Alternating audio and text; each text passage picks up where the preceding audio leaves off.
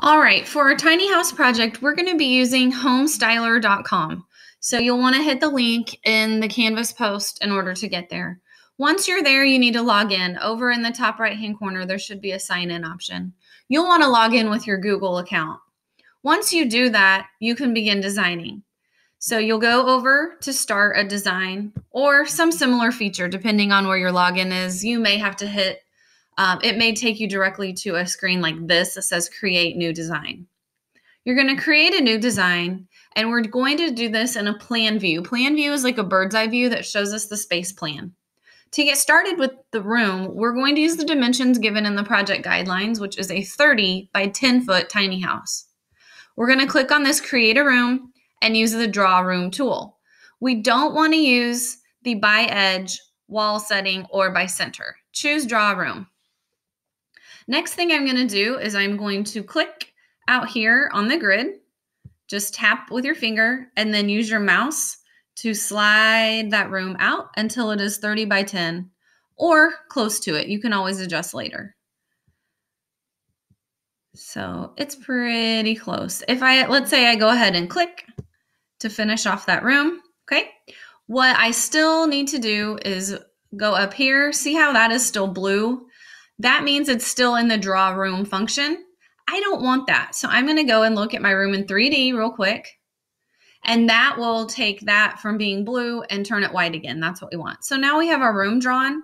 Okay. I'm going to go back to the plane view right here where I can see it from above. I'm going to click on my number. This is 30 feet by, we want it to be 10 feet. So that says 9 feet, 10 inches. I can just double click that.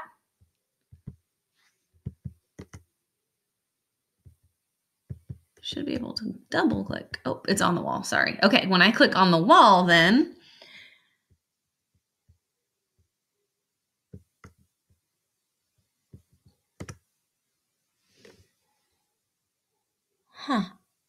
oh, there I see. Okay. See how this made it blue down here at the bottom? Now I need to click on this wall to get this one. So over here on this box, I need to hit 10 feet. Enter. And so now I have a room that is 30 feet by 10 feet. So you'll want to start there. From there, it is your job to design an amazing tiny house that has all the features that you would want. And you want to think about space planning. You want to think about all the things that would be required in a tiny house. Not when you're minimalizing your space and when you're using a small area like this, you can't have everything that we would put in a 2,500 or 3,000 square foot home.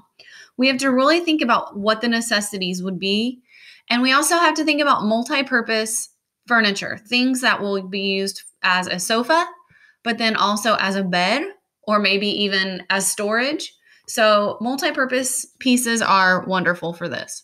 You also want to think about the doors that you put in, making them like pocket doors that fit inside of the wall or a barn door that slides. The fewer doors that you have that swing open and close, the better. In order to add other rooms, you would go back up to your create a room, draw a room, and then you could simply like draw a bathroom right in this corner area. Over on the side here, you have all your tools, your building settings that are going to have things like your moldings, wall openings, doors, windows, and baseboards. Over here, we have our catalog full of furniture. So it's going to have things like the tables, chairs, kitchen appliances, bathroom, toilet, shower, sinks, stuff like that. Down here, we have our style. That's going to be where you add your wall color, your flooring, and other decorative details, okay? So I'm not actually going to do all that for you today. I want you to just play with this program and figure things out on your own a little bit.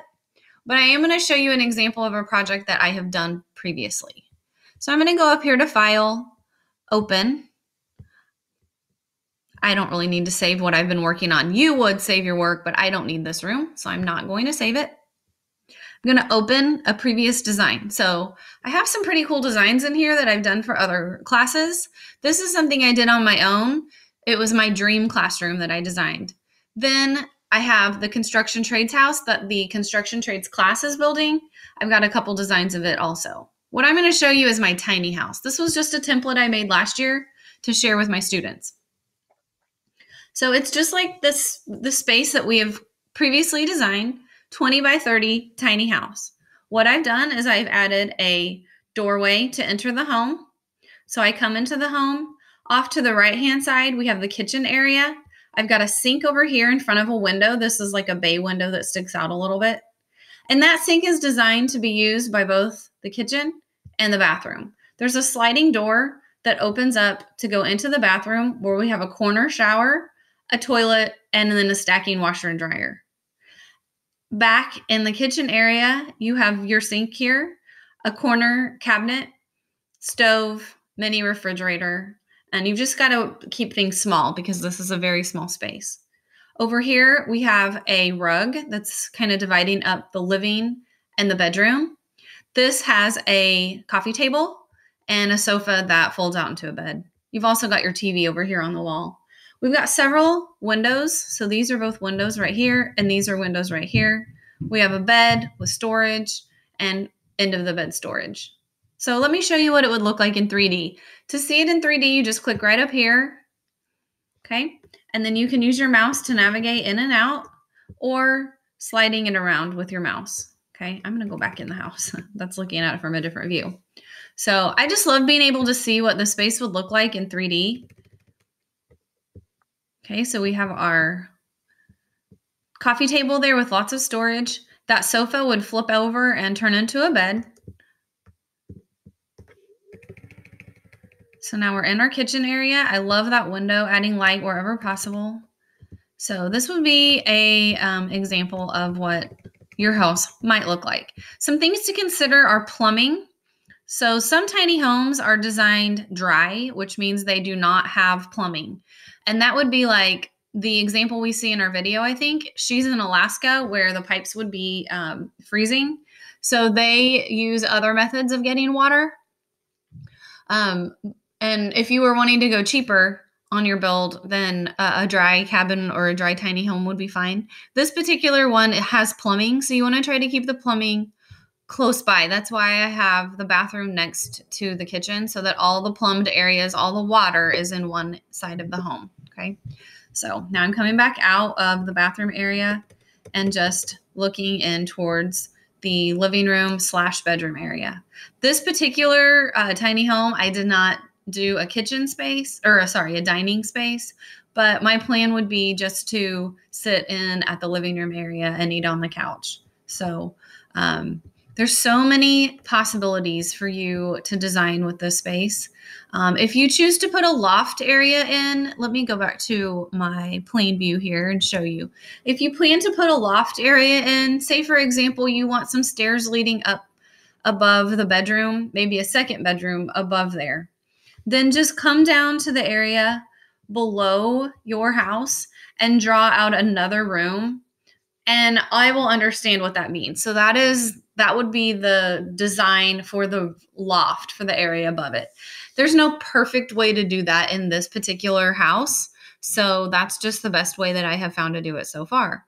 So guys, my goal for you with this project is to have fun. I want you to have fun. I want you to enjoy yourself. I want you to be creative.